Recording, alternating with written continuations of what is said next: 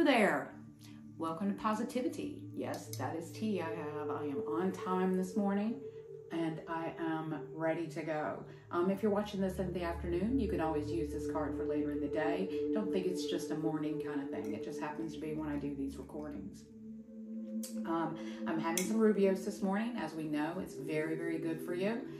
It's one of the better teas. It is a red tea. I highly recommend it. If you have your own favorite tea, tell me about it. How do you take it? Cream, no cream? Do you like Thai tea? What are the different kinds of things you like to have in your tea? I did have an announcement. I am currently working on a supplemental deck. For those that are not aware, I created this deck. This is the Crossroads Oracle. I'll just hold up a couple of these cards for you. The Crossroads Oracle I created as part of my Torchbearer project. I wanted to create at the time there were no decks at all related to the goddess. So this particular set of cards has some elemental cards. It has the epithets. It also has some of the objects that are associated with her, like horses and the serpent and so forth, keys. All of this deck was a relatively small deck for when you look at other oracle decks, but at the time there were literally no other decks devoted directly to her. So I am currently working on some supplemental cards for this. They will be included in the future decks that are sent out, but I'm working on that now, so I can't wait to share that with you as soon as it's ready.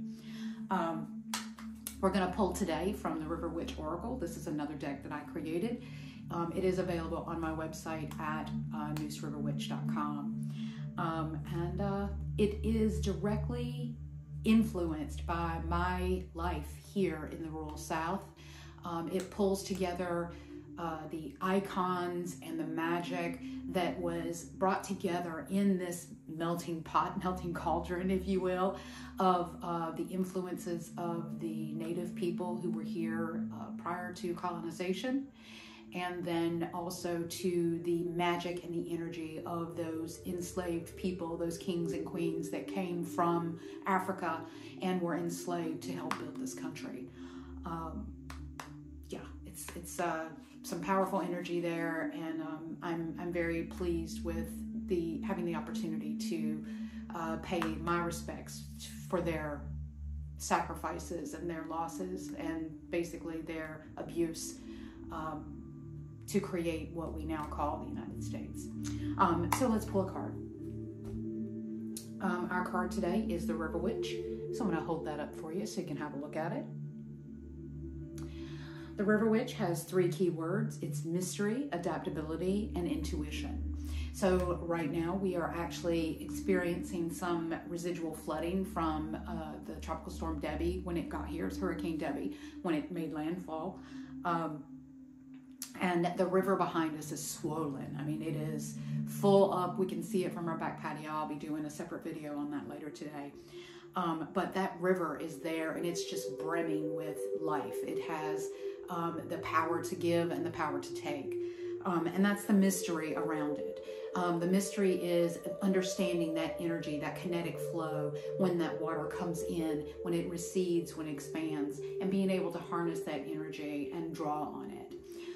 Adaptability is to be able to change how you currently are viewing your environment, and then make changes, to pivot, to see what you're doing, to fail quickly, and then move on so that you can do something a little more positive. The final word in this is intuition. Now is a great time of the month. There's some Mercury excitement happening. The moon is in its glorious stages, and we are certainly ready to take advantage of that energy that's there.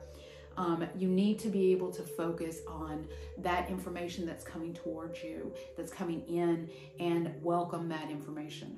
Welcome those changes. And that's the card for today. If you have any questions or comments, I'd love to hear from you. What do you think about the new supplemental cards that are going to be included in the Crossroads Oracle? What do you think about the cards that we're seeing in the River Witch Oracle?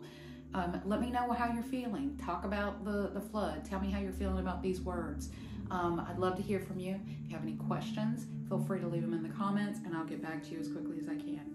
Have a glorious day, and I'll speak with you soon.